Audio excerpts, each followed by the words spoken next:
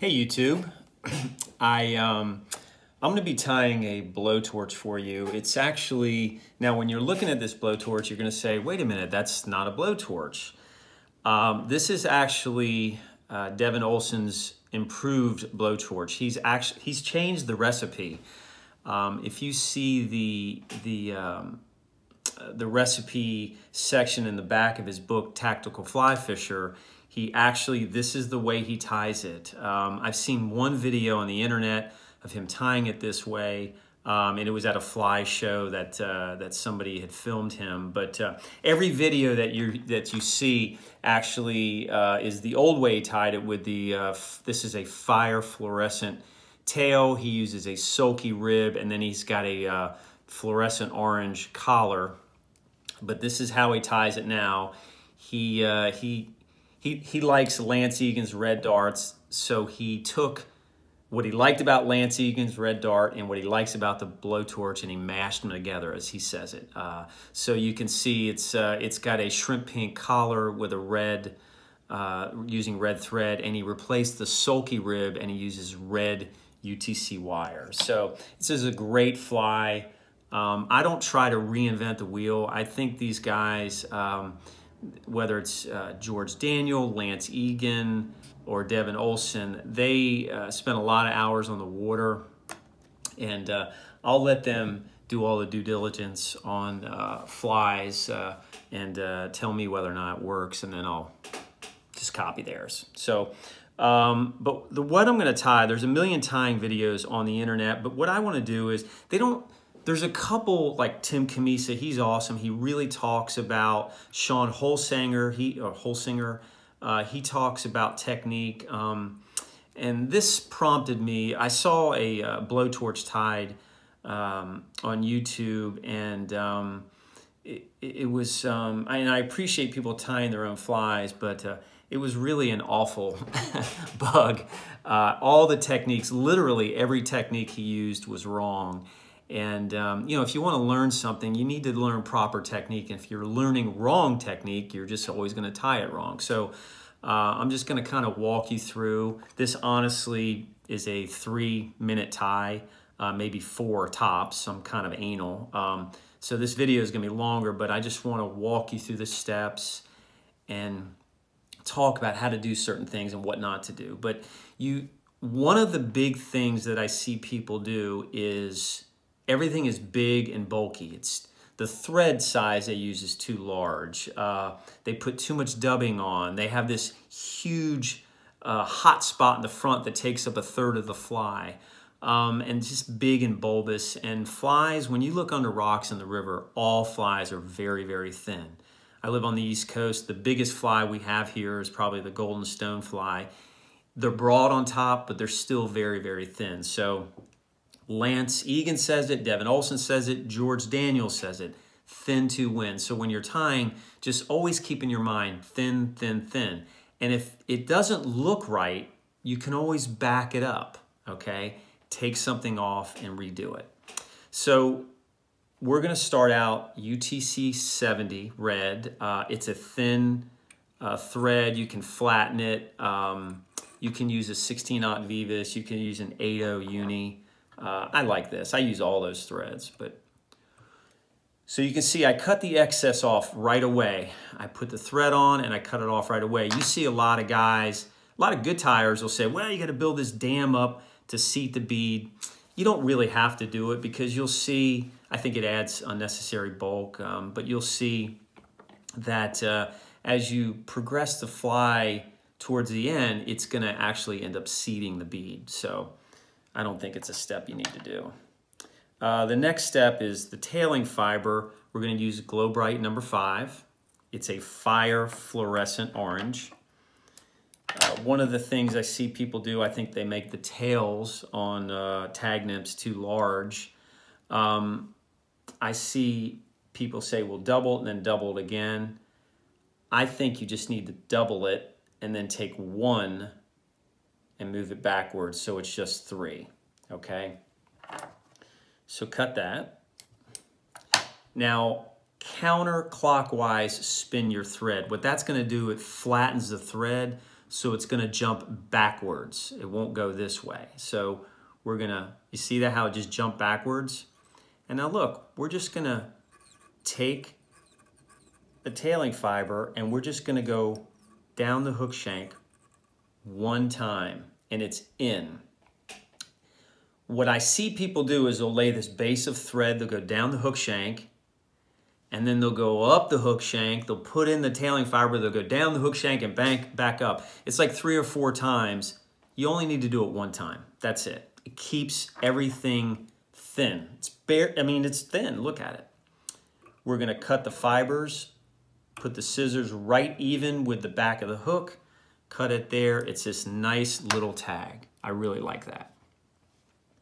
The next step, we're gonna be using UTC red wire. This is a small, Devin actually says brassy. Now, I am going to, watch what I do. The thread is flat. I'm gonna go 1, 2, 3 turns. I'm right back behind the bead, and I didn't add any bulk because the thread was flat, and once again, it's thin. I'm going to take the wire, I'm gonna put it in the slot of the bead, and now we're gonna run the wire back down to the end. All right? I always turn the fly like that to let the thread hang straight down. That way it's not gonna bump into the point and break the hook, or break the thread, I should say. The next step is I'm using, I believe it's pronounced Sybai fine diamond dubbing. It's a dark peacock. You can use regular ice dub. This is an ice dub, but most people use Hareline. Hareline's very coarse. It's great dubbing. I use it all the time, but I really like this for bodies. I think it dubs on a lot nicer. One mistake I see people do a lot is they take a bunch of dubbing out like that, and for whatever reason, they just put it all on the hook. When they look at YouTube videos, it always looks like every dubbing noodle is 3 inches long when it's only about 1.25 inches long. But people put all this dubbing on, and for some odd reason, they're like committed to it, and they got to wrap it all over the hook, and then it just ends up this big bulbous mess. But just like I said, thin to win, and less is always more. So take all this dubbing and then just pull some fibers out. That's really not that much, okay? Now, you don't need to wax your thread. You can either use just the sweat from your hands, or you can just lick your fingers, and it's gonna get on there fine, okay? Now, you see that? That's too much. I can already tell it's too much. You see these fibers going left and right? You can just simply take your scissors, no big deal, and instead of plucking it all off, you can trim it, and now it's just gonna dub on so much nicer. That is very thin. That is a really thin noodle. Now, that noodle right there, probably 1.25 inches. It's not 3 inches, not a lot. Okay. You can see it's barely bigger than the thread, which is what you want. Now, dub it on there. See how nice that is? Look at that. This is a size 14 hook. I had about 1.25 inches worth of dubbing, and it went right up to just behind the bead. Not quite all the way to the bead, but just behind it. So we're gonna counter rivet. 1, 2, 3, 4, 5. 2, 3. Helicopter that off. Now you see how thin that is? Still nice and thin. Next thing we're gonna do, Devin does this, and I really like this. It's a great idea. This is about, once again, too much dubbing. I'm gonna make a little bump behind, just at the front there. That's about not even half an inch of dubbing, okay? We're gonna make a little bump right there. And what that's gonna do is when we put our CDC feather on, it's gonna flare out the feather. It's gonna look really nice. Now, the next step is, this is a dark khaki CDC feather. You can use brown, you can use tan, anything like that. I like this. I like to stick with the browner colors. I think it looks really good. One thing that you need to do is do not put the feather in like that. Strip one side, and the reason you want to strip one side is once you start tying it, you're just tying the bare quill to the hook shank. You're not going to have all this matted down hair, and then you're just going to have these nice fibers pop out. A lot of people think that, you know, I've seen pictures, they show the wet fly, they show the wet CDC fly, and the CDC is back against the body as if that's how it looks in the water, and it doesn't. It goes through the water with the fibers out. So just like anything, the theme is less is more. You don't need to have a bunch of fibers. It actually starts overwhelming the fly. So just put that in, all right? Now we're gonna take our hackle pliers, and we're gonna wrap around in front of that bump. What did I do? 2.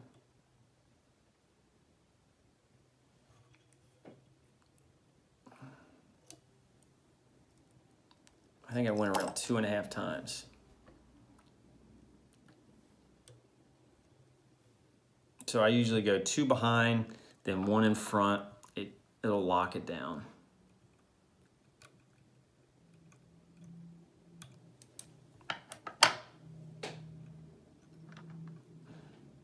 I think that's the perfect amount of CDC right there.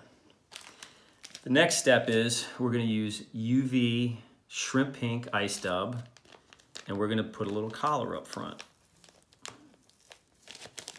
Once again, not a lot. That is barely a 1/2 inch. It's not a 1/2 inch. Just a very thin. Now we're going to go 1. Look at that. It actually went, I think, 1.5 times around. Now, people right here, for whatever reason, they want to do 8 whip finishes, and then they want to put some varnish on it or UV or something like that. You don't need to do that. You can build like a 1, 2, 3. A little bit of the red is poking out. This is the greatest thing to use to finish flies off. It keeps bulk down to a minimum. Just put a little super glue on. That wasn't a lot. 1, 2 times around. Then I'm gonna do 1, 2 whip finishes. Boom. It is not coming apart. Cut it. Now, you can see the feathers are really long, and you've seen this a million times. You just take, I like the feathers going back to about the tail, maybe slightly longer, slightly shorter. It's okay, either way, but just pinch them. Just grab them and just pinch. Grab, pinch. Now, it looks pretty good, but there's a few long fibers, so I'm just gonna take my scissors and pop it in there and just trim them off, but not flush. I just kind of stick them in there. So there you go. There's one little long one there. Boom. There you go. That's the blowtorch right there. Right there. Great bug, and this is how it goes through the water. Once again, keep everything thin. Thin to win. Don't overdub. When you put too much on, take it off. Cut some off. You can always add. And when you put it on and you start wrapping up the shank, if you notice, God, it looks too bulbous. It looks too much. Back it off, take some off, and go forward again. But just keep practicing. This is a great bug. That's a great tie, by the way. I hope this helps. You can leave some comments if you like. I'm happy to help out. But once again, this is the blowtorch. This is Devin Olsen's improved Blowtorch. This is the recipe exactly to a T that he uses, and it's a great bug. But all of these techniques apply to every bug, whether it's a paragon, thin to win, whether it's a pheasant tail, thin to win, etc. And you can see, by the way, as I moved up the fly, the bead ended up getting seated. So hope this helped. Tight lines, everyone. See you later.